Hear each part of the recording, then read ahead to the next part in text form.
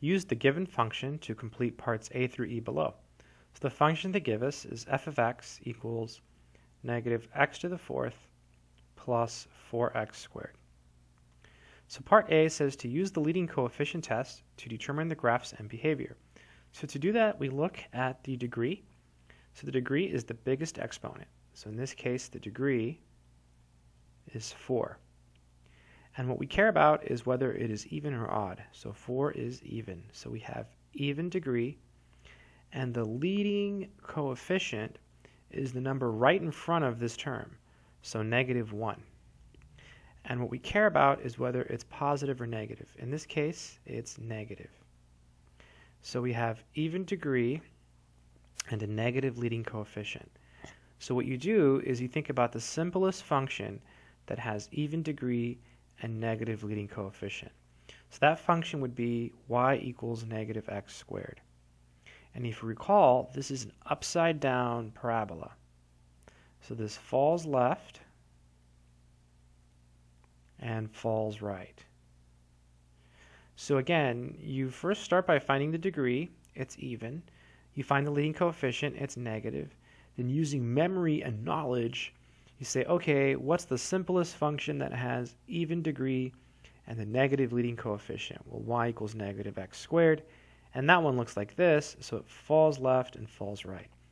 Let's go ahead and click the correct choice. So it falls on both. So it should say falls. It looks like it's B. Falls left and falls right.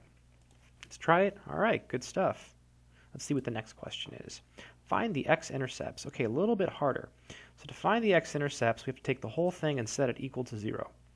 So for the x-intercepts, so I'm going to write our function again. It's f of x equals negative x to the fourth plus 4x squared. So we set this equal to 0, and we have to solve. So what can you factor out here? Well, there's a plus here, and there's a negative here. So what we'll do is we'll factor out a negative x squared. And that will leave us here with an x squared. And the reason is when you multiply these, you add the exponents, right? 2 plus 2 is 4. Now there's a positive here, so that means that this is negative, so we need a negative here as well. Beautiful stuff. And you can check, negative x squared times negative 4 is positive 4x squared. This factors further, so we get negative x squared, x minus 2, x plus 2, and all of this is equal to 0. From this, we can see that the answers will be, this one gives us 0, this one gives us 2, this one gives us negative 2. And all of these are x values, right? Let's go ahead and type those in. Those are the x-intercepts. So we have 0, 2, and negative 2. Beautiful stuff. It says, at which zeros does the graph cross the x-axis? Okay, so now we have to find the multiplicities of the zeros. So the multiplicities are the exponents here. So there's a 1 here, and there's a 1 here, and there's a 2 here. So whenever this exponent is even, whenever the multiplicity is even, it's going to touch and turn around. So at 0, the multiplicities, let me write them down. The multiplicity here is 2, the multiplicity here is 1, the multiplicity here is 1. Because it's even, it touches and turns around. 1 is odd, so it crosses. 1 is odd, so it crosses. So it looks like at 2 and negative 2, it's going to cross. That's what it wants, right? It says, at which 0 does the graph, cross. Okay, so 2 and negative 2. Let's try that. Beautiful stuff. And now it says, at which zeros does the graph of the function touch the x-axis and turn around?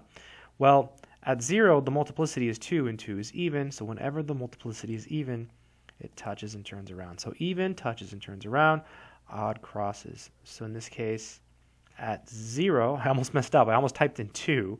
We want the 0, not the multiplicity, right? At 0, it's even, so it touches and turns around. All right, good stuff. A lot of questions.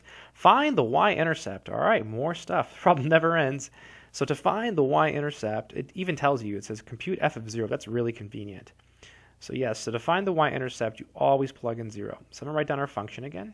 F of x is equal to negative x to the fourth plus 4x squared.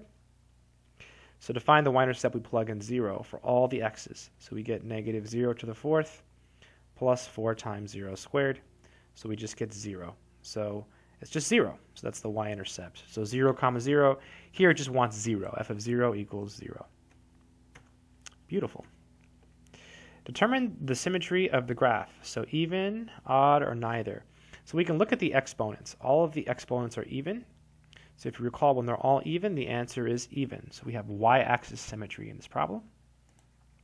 Wow, they don't mess around. Final check. So if you get that part wrong, unfortunately, you have to do the whole thing over again. That's pretty evil. Now determine the graph of the function. So it's multiple guess. No, I'm kidding. We'll work it out. We definitely don't want to get this wrong.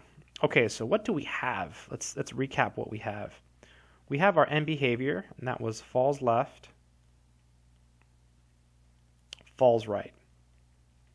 That was our end behavior. We have our intercepts. They're right here. Okay, based off that, we should be able to do it. So I'm use a different color. Let's try yellow. Boom. There's the y-axis. There's the x-axis. Okay, so we have a couple zeros. 0, or x-intercepts. 0, 2, and -2. Those are the x-intercepts. Those are these. So it falls left and falls right. We know that. So it has to come from underneath like this. And at -2, it crosses. So it has to cross. So it crosses. Then it comes back down. Then at 0, it touches and turns around. Boom. And then at 2, it crosses. Boom. So it looks something like that. So it looks like the correct choice should be choice C. Let's try it. Beautiful stuff. And that's it. Kind of a tough question. I hope that made sense.